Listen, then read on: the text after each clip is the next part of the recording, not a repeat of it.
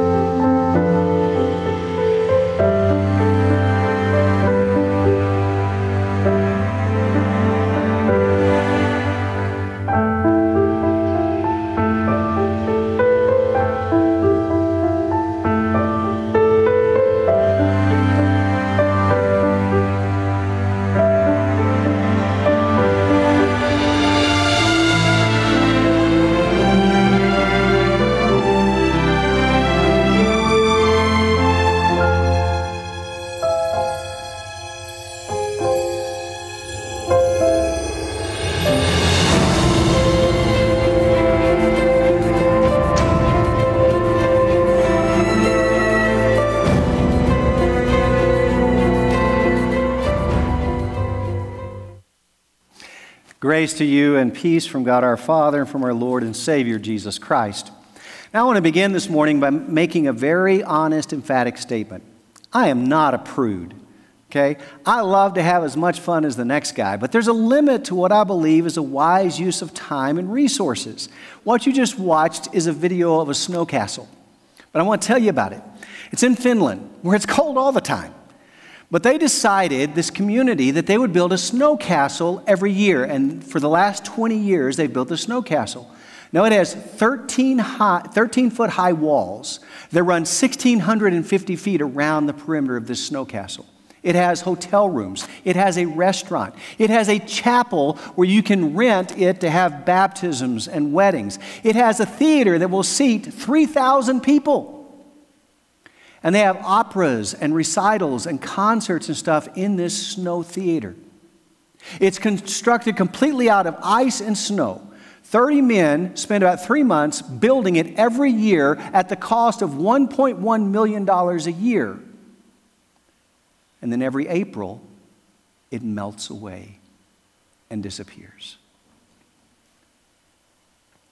I say that to you because this morning, the Apostle John in our text is telling us not to love the things of this world because the things of this world are temporary.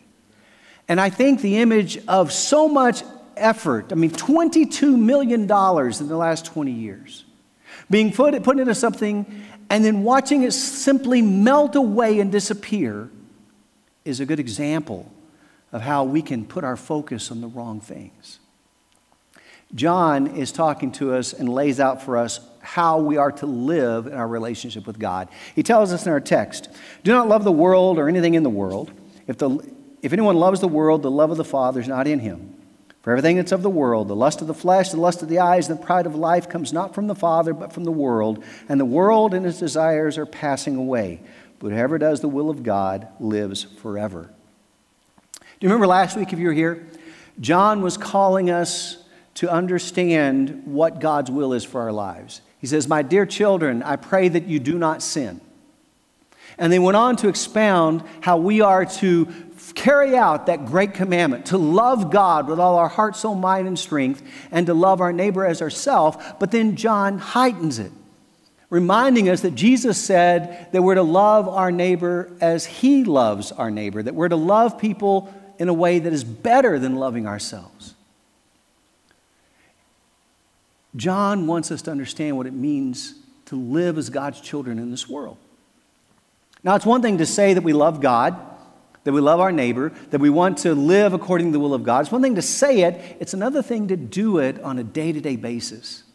And that's where John comes in today, talking about the struggles we have and how we can live as God's people. He starts by identifying how temptation comes against us and what draws us away from God. He said the lust of the flesh, the lust of the eyes, and the pride of life.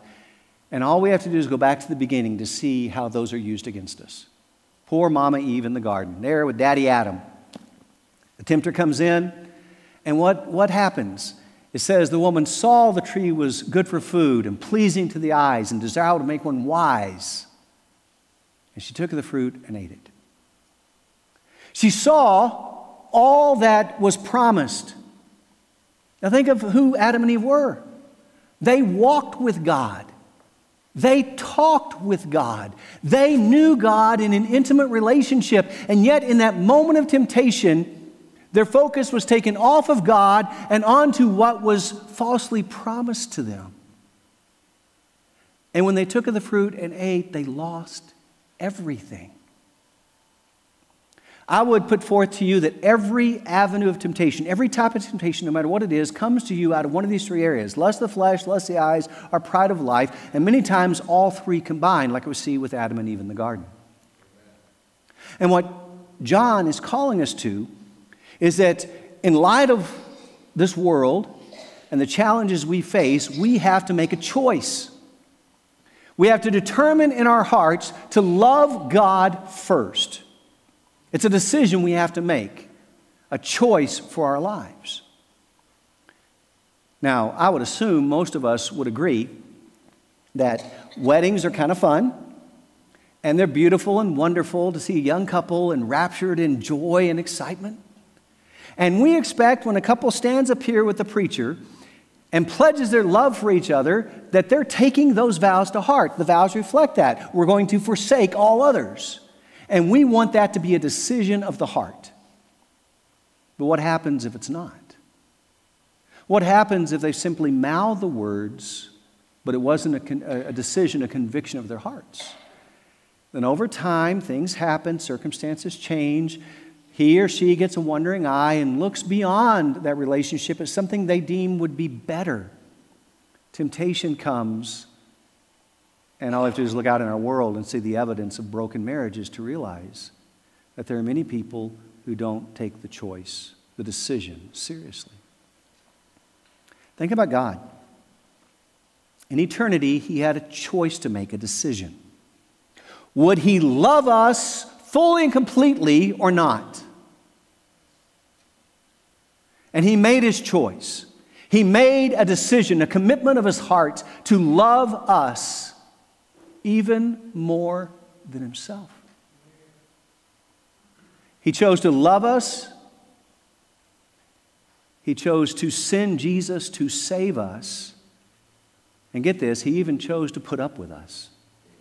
Because how many times has God remained faithful to us when we have wavered and faltered in our commitment to Him and fallen and failed and sinned? And yet, as many times as we fail, God's commitment has never wavered because He made a choice, a decision of His heart to love us regardless. And what John is trying to tell us in our text is how we can make this kind of choice, commitment, decision in our lives to love God first. He first tells us, do not love the world or the things of the world. If anyone loves the world, the love of God is not in him. Well, he gives a simple statement. To love the world means you don't love God. But the opposite is true too. When you love God, the things of this world pale in comparison. The question is, how do we learn? How do we come to the point where we have absolute fidelity, love that consumes us for God, that then fortifies us against what comes to us from this world? It takes first understanding the depth of God's love for you. Do you understand? Sometimes I think we talk about it so much we fail to realize the depth of what God did. That when we were unworthy, when we were sinful and separated from Him,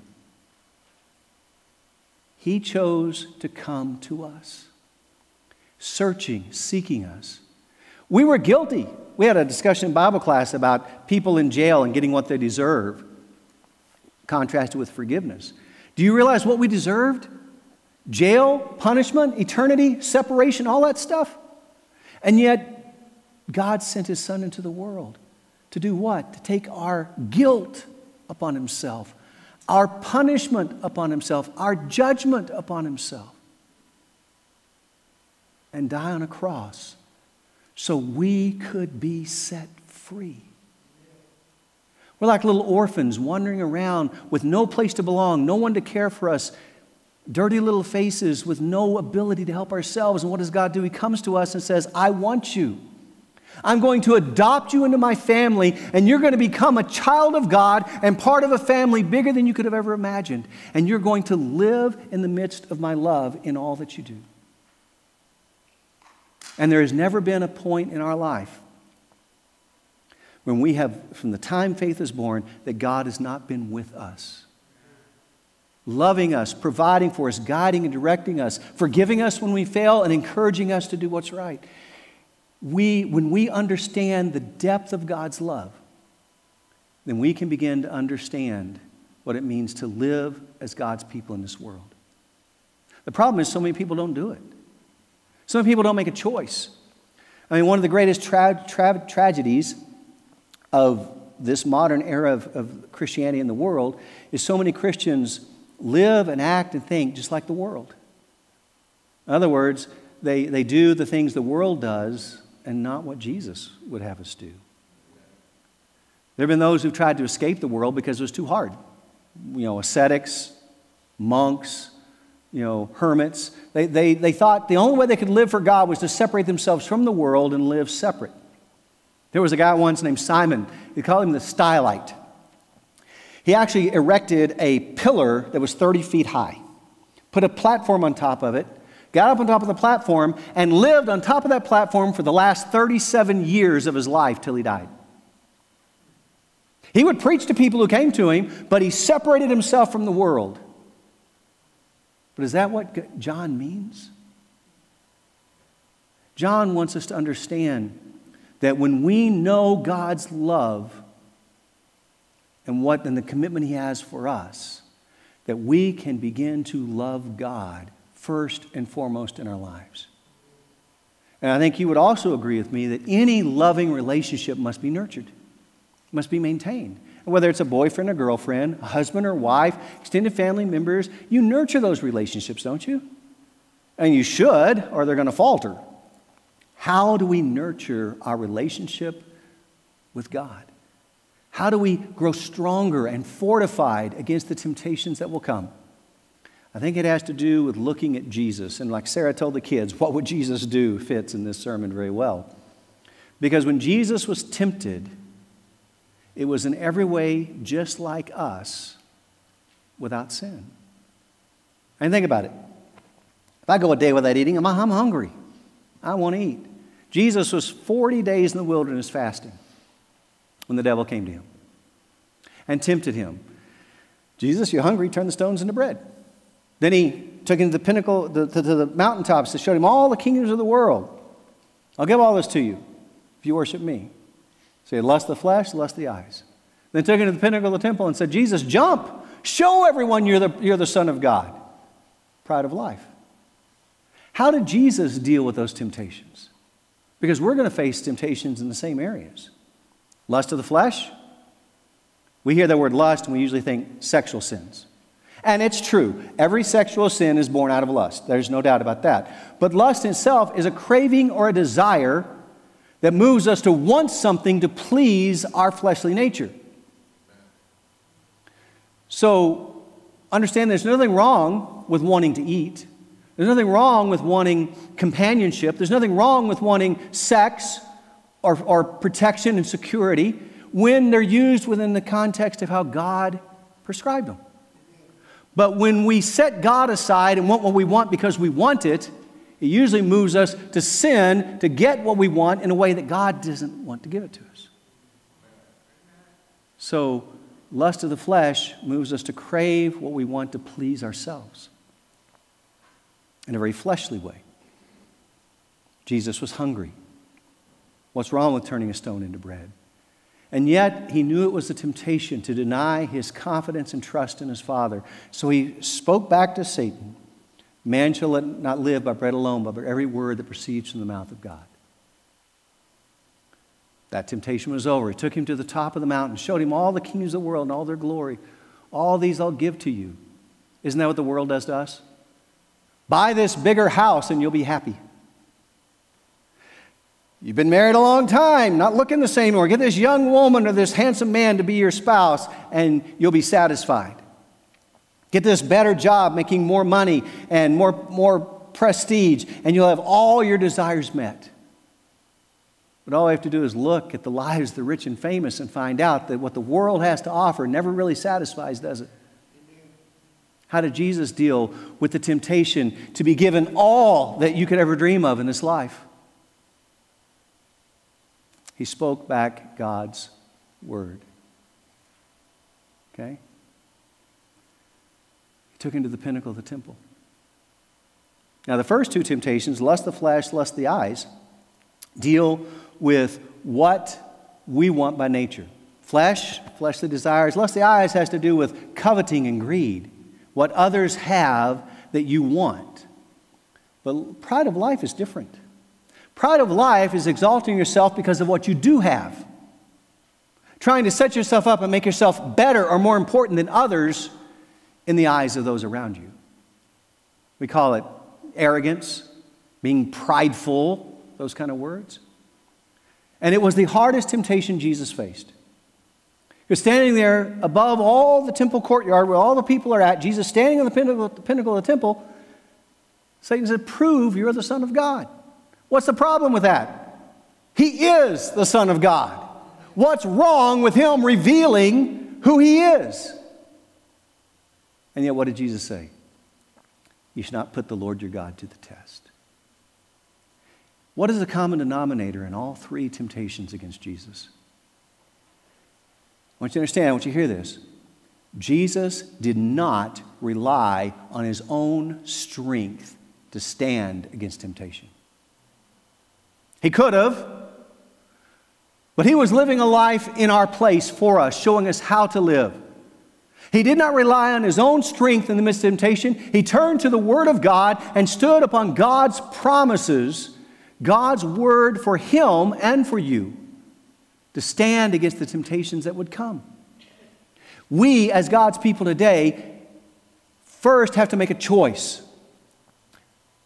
to love God first above all else.